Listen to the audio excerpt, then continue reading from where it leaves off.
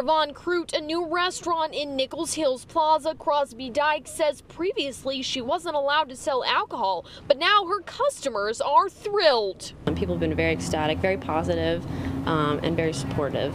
Mayor of Nichols Hills, Steve Goetzinger, says the way it was originally zoned, half of Nichols Hills Plaza Shopping Center wasn't allowed to have a liquor license. We want to create uniformity for everybody that wants to open up restaurants here. Dyke says she looks forward to seeing the impact this change has on her business. It'll generate a lot more money for us, and also it'll bring people here into the plaza, so hopefully it will help other businesses as well. The change will apply to both future and current businesses in the plaza. In Nichols Hills, Kelsey Powell, KOCO 5 News.